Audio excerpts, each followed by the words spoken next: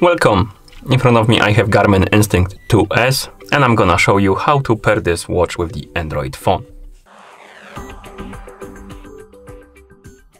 Before we start, you can pair this watch with a phone in two ways. The first method is to do it during the setup process of the watch. So if your watch is brand new or it's been reset to the factory default settings. And the second way is to do it through the settings after the watch has been already set up. I'm gonna show you the both ways, but first I'm gonna show you how to do it through the setup process. So let's turn on our watch by pressing and holding the light button.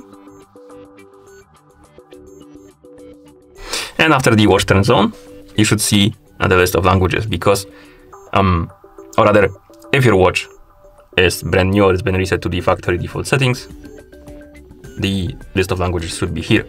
And you can scroll through the list by using the up and down buttons. So scroll through the list, select the language you would like to use on your watch, and then press the GPS button to confirm. And as you can see, now we're being asked if you want to pair the watch with a phone. We want to do that, so press the GPS button, and the watch will enter pairing mode. Once it does, we can go to our phone and download and install the Garmin Connect application. So make sure you have the internet connection and Bluetooth enabled on your smartphone. Open the Google Play Store, tap on search and type in Garmin Connect and tap on search. You should see this application, Garmin Connect. Tap on the install button to download and install it.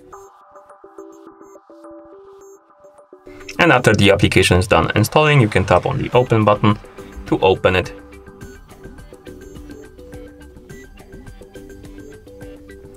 After the application opens, you will need to log in into a Garmin Connect account. If you don't have an account, you can tap on sign in, or rather create account, my bad. But I already have an account, so I'm gonna tap on sign in right here. Tap on the box to check the, to agree to the terms of use. Tap on next. And now we need to log in, so give me a couple seconds.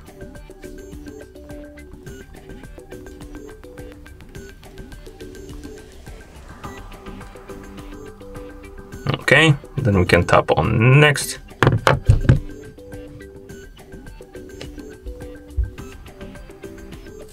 If you see this pop up, tap on allow access, tap on allow. And the app should detect your watch automatically. If it doesn't, I recommend to restart the watch by pressing and holding the light button until it turns off, and then pressing and holding it again, and then re-enter the pairing mode, and it should detect the watch. And to re-enter the pairing mode, simply you can go back and press the crown button again to enter the pairing mode. Okay, and once the app detects your watch, tap on connected, tap on allow, enter the code from your watch,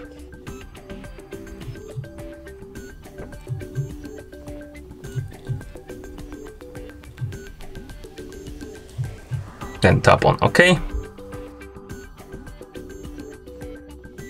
Okay, now tap on next. Here we can select this watch to be primary wearable. So if you have different devices connected to your account, you can select primary wearable. I'm gonna tap on yes, but you can tap on no if you want to. Right here we can set up a sleep schedule. So basically you can set up on where you go to sleep and when you wake up. And this helps you to manage the do not disturb mode during the sleep. And to do it, simply tap on edit next to one, and you can edit the schedule. By default, you won't have any because this one is connected to my account, so I already have them set up. But by default, you won't have none, and you can tap on add button or something like that, and then you can edit them. And once you edit them, you can change the bedtime, wake time. You can change the days on which the schedule should be active, and then you can tap on save, and once you're done you can tap on next. Right here we can set up some goals, so something like steps, drinks, how many cups of water you drink and stuff like that. So if you want to do it, tap on edit my goals, and here we have it.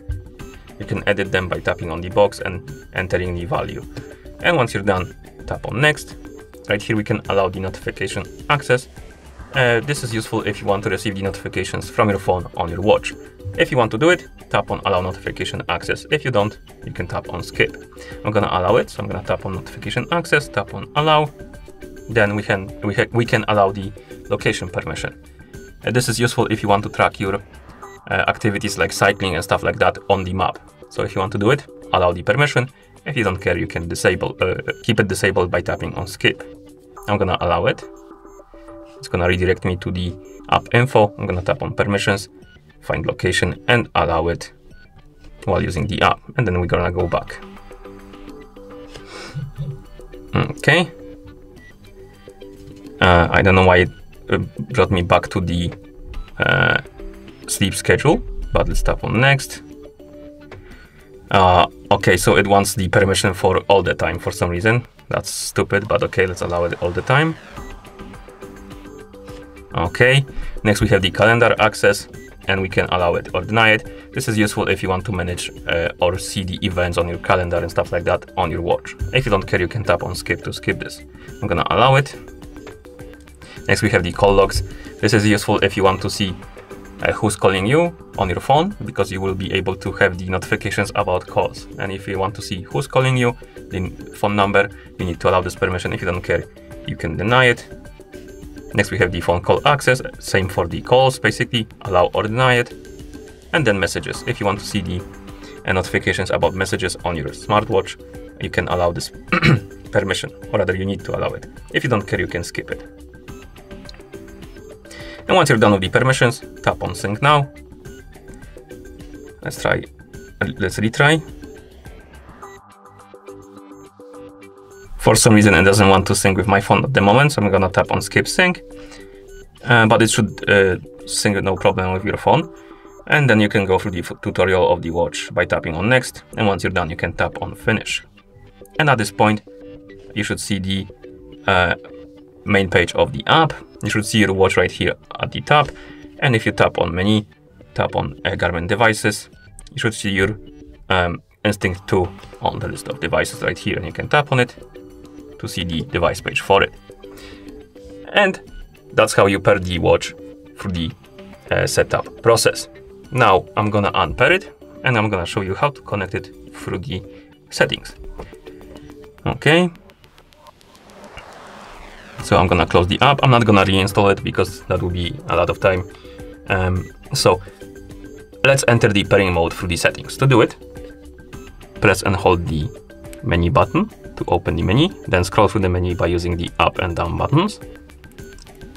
Scroll through the menu and find the phone option. Once you find it, press the GPS button, then scroll down, find the pair phone option, press the GPS button, and as you can see, we entered the pairing mode. Now we can open the app, tap on the big plus button, and it should start the setup, and it should detect your watch automatically. You can tap on connected, allow and go through the same stuff as we did before until you finish the setup process. Again, it has problems with syncing. Oh no, never mind, it's synced now. We can tap on finish, go through the tutorial, and then tap on finish. And here we have the watch on the top of the menu. And if you open the devices, it should be right here on the list of devices. Okay, and that's how you pair this watch with the Android phone. Thank you for watching. If you found this video helpful, please consider subscribing to our channel and leaving the like on the video.